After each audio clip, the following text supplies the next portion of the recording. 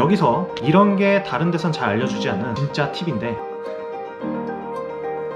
자기 회사 이름을 걸고 나오는 소재라 타율이 엄청 높진 않지만 한번 치면 그냥 담장을 넘겨버리는 그런 홈런 타자 같은, 마치 스파에서 오일 마사지 소름 돋는 부드러움. 자, 안녕하세요, 아웃도어리안 이한입니다.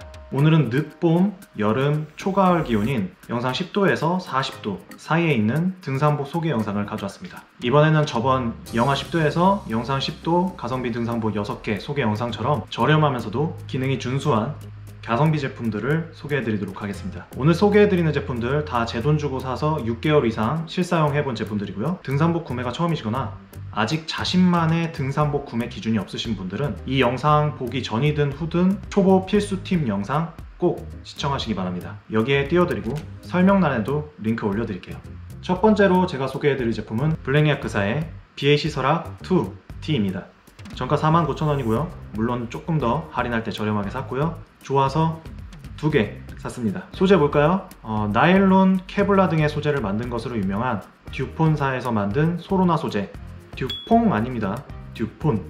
듀폰사의 소로나 폴리머를 사용한 잠재 건축사로 만들었습니다. 잠재 건축사가 뭐냐? 이렇게 생겨서 일반 원사보다 흡판 속건성이 좋고 스판덱스보다 신축성이 좋고 구김이 적고 시원하고 내구성이 좋다는 여러가지 장점이 있는 원사입니다. 잠재 건축사는 소로나 말고도 여러 종류가 있긴 합니다만, 여기서 이런 게 다른 데선 잘 알려주지 않는 진짜 팁인데, 같은 블랙야크 티라도 상품 설명 보면 그냥 잠재 건축사라고 써있는 게 있고, 듀폰사의 소로나 원사를 이용한 잠재 건축사라고 써있는 게 있어요. 그러면 둘 중에 뭘 사야겠습니까? 당연히 후자죠. 꼭 듀폰사가 아니더라고 하더라도 자기 회사 이름을 걸고 나오는 소재라 그냥 만드는 소재랑은 아무래도 차이가 날 수밖에 없겠죠. 소로나 소재는 아까 말한 장점들에 더해서 구조적 특성으로 인해서 부드러움, 염색성, 자외선 차단성, 방호성 등이 좋다고 합니다. 거기다가 옥수수를 원료로 해서 생산성을 증가시키면서 환경 폐기물 발생을 최소화시키는 그런 친환경 소재이기도 합니다. 이게 실제로도 제가 지금 입고 있지만 입었을 때 촉감이 부드러운 편이면서도 야크아이스 가공이 들어가 있어서 시원하고, 그리고 아까 소로나의 특징이 염색성이 좋다고 했잖아요. 색을 진짜 잘 뽑았어요. 이거 한번 보세요. 와, 진짜 이거 곤색은 너무 잘 뽑았어. 이거 말고도, 이거 2개 말고도 여러 가지 색들이 있는데요. 색들이 다 예쁘고, 특히나 제 생각에는 이 곤색은, 특히나 이 네이비의 이 빨간색 포인트 들어간 이 곤색 티셔츠는 정말 아름답다는 생각까지 들 정도입니다. 블랙야크가 디자인 면에서 제 개인적인 느낌을 비유로 하자면 타율이 엄청 높진 않지만 한번 치면 그냥 담장을 넘겨버리는 그런 홈런 타자 같은 느낌? 예쁜 게 엄청 많지는 않은데 하나 예쁜 게 걸리면 그게 진짜 예뻐요. 거기다 요즘엔 이제 BCC, BAC 이런 라인들 내면서 예전보다 예쁜 옷이 더 많이 나오는 것 같습니다. 블랙야크가 디자인적으로 더 잘 돼서 타율도 높은 장타자가 되길 기원하겠습니다. 어쨌든 이 제품은 디자인적으로 홈런 제품이죠. 진짜 이게 등산복인가 싶을 정도로 예쁜데요. 같이 등산 다니는 친구들과 이걸 단체 티로 구매할 정도였습니다. 코로나 4인 제한 걸리기 전에 실제로 이 설악티를 입고 단체로 설악산에 다녀왔습니다. 반팔 티셔츠 치고 원가 49,000원이면 운동복이라 생각하면 약간 싼 편은 아니지만 기능성 등산티 치고는 저렴한 편에 속하죠. 그래서 아까 말한 기능들이 다 있긴 하지만 그 흡판 속건이나 항취 이런 기능들이 최상급은 아닙니다. 최상급은 아니라서 그래도 이렇게 예쁘고 촉감도 좋고 기능도 많고 하다 보니까 가격에 비해선 만족도가 높은 제품입니다. 이 티 지금은 단종돼서 공홈에서는 찾아볼 수가 없는데 아직 오픈마켓이나 아울렛 여기저기서 팔긴 팔아요. 근데 재고가 얼마 안 남은 것 같아요. 혹시나 맞는 사이즈를 구매하지 못하시면 블랙야크에서 나오는 소로나 소재의 야크아이스 가공이 들어간 티 구매하시면 이 제품이랑 약간 비슷하지 않을까 그런 생각이 듭니다. 디자인도 비슷한 게 있었으면 좋겠습니다만 여기서 또 아쉬운 점이 생각이 나는데, 이 티 디자인 좋고 가격에 비해 기능도 괜찮은 편이고 해서 등산 입문하시는 분들한테 굉장히 좋은 티인데 단종시키지 말고 이게 설악 지금 2잖아요.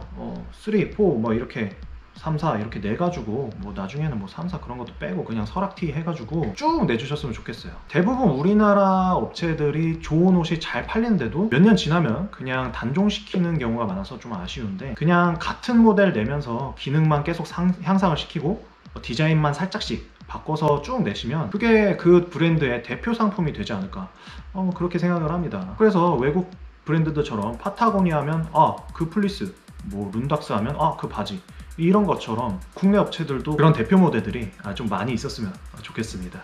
그 캠프라인의 스톰 시리즈처럼요. 다음 두 번째로 소개해드릴 제품은 프로컴뱃 컴프레션 스포츠 레깅스와 푸마 컴프레션 포켓 스포츠 레깅스입니다. 둘 다 같은 쇼핑몰에서 산 제품이에요. 레깅스, 뭐 타이즈라고도 하고, 이 두 제품은 한 10,000원 좀 덜 되고 10,000원 좀 더 하고 그런데요, 싼 맛에 샀다가 좋아서 한 5-6개 산 제품입니다. 여러분, 여기서 제가 굉장히 중요한 팁 알려드릴게요. 아무리 50만원짜리 바지고 뭐 최고의 기능성 소재 어쩌고 해도 속건 신축면에선 이 얇은 레깅스 절대 못 따라갑니다. 아예 벗고 안 입고 다니면 속건 100%, 신축성 100%잖아요. 하체는 등산하면서 열이 많이 나는 부위라 요즘 같은 날씨에 뭐 보온이 필요한 것도 아니고, 그래서 이 날씨에는 이 레깅스가 최고입니다. 2030 세대는 레깅스 많이 입고 다니는데 40대 이상 분들부터는 조금 꺼려하시는 분들이 많더라고요. 근데 진짜 직접 입어보시면 생각이 달라지실 거예요. 저도 뭐 바지 쪽에선 최고로 치는 쉘러 드라이스킨 아시죠? 네, 쉘러 드라이스킨으로 만든 바지도 있는데 20도 이상 기온에서는 아무리 쉘러 바지라도 레깅스에 견줄 수가 없더라고요. 그리고 반바지랑 같이 입으시면 민망할 일도 없으니까 등산할 때 레깅스 한 번도 안 입어보신 분들은 진짜 꼭 한 번만 시도해 보시길 권합니다. 이 제품 같은 경우에는 보시다시피 굉장히 얇아서 통풍도 잘 되고 잘 마르는 데다 이렇게 얇은데도 잘 찢어지지도 않아요. 네, 나름 짱짱하고 내구도도 좋더라고요. 그러니까 내구도가 안 좋은 레깅스도 많다고 하던데 이거는 한 번도 찢어진 적이 없습니다. 더군다나 저는 여러분들이 아시다시피 맨날 이상한 길로 다녀가지고 등산로에 나뭇가지도 많고 뭐 그런 길로 다니는데도 한 번도 찢어진 적이 없어요. 그래서 딱 한 가지 단점만 없었으면 제가 이 두 종류의 타이즈로 평생을 갔을 텐데 정말 치명적인 단점이 딱 하나 있습니다. 그게 뭐냐, 처음엔 괜찮은데 이게 세탁을 뭐 5-6번? 뭐 한 10번 정도 이렇게 하고 나면 허리가 좀 늘어나요. 네, 허리가 늘어나 버려가지고 등산할 때 이제 질질 내려가잖아요. 그럼 엄청 불편하죠. 네, 저는 싸니까 그냥 귀찮아서 세탁기 돌려서 그런 걸 수도 있는데 뭐 손빨래 가면 더 오래 가긴 하겠죠. 그래서 이 제품은 뭐 저렴하니까 한번 등산할 때 레깅스를 입어보고 싶다, 한번 경험해보고 싶다 하시는 분들께는 정말 괜찮은 것 같고요. 또 하나로 오래 입고 싶다 하시는 분들께는 좀 추천드리기가 힘들겠네요.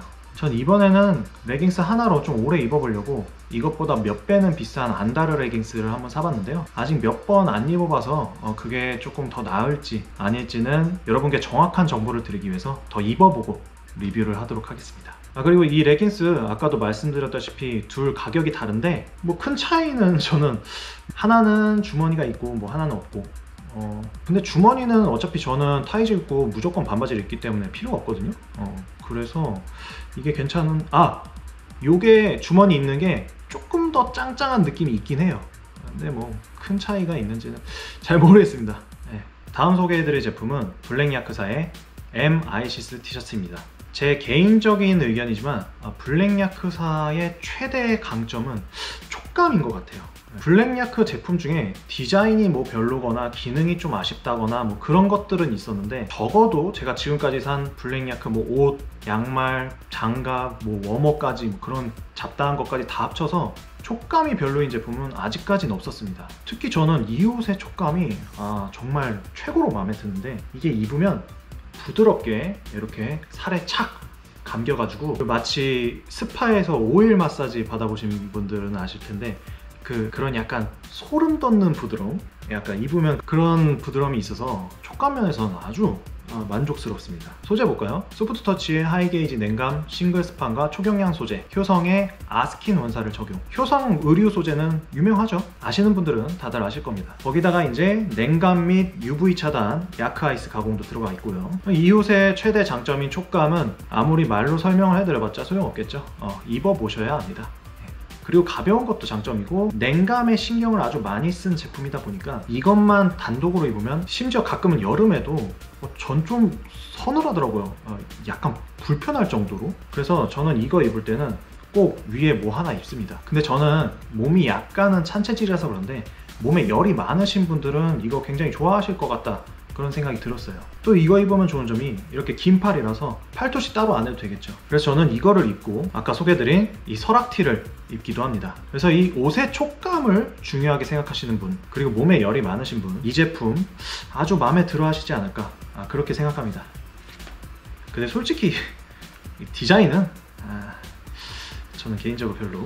네 번째 리뷰할 제품은 반바지입니다. 반바지는 제가 지금 손에 안 들고 있죠. 반바지는 정말 중요한 팁을 알려드릴 텐데요. 제가 입었던 반바지들의 브랜드명과 제품명은 왜냐면 사정없이 깔 거거든요. 레깅스만 입으면 남자는 그 부분이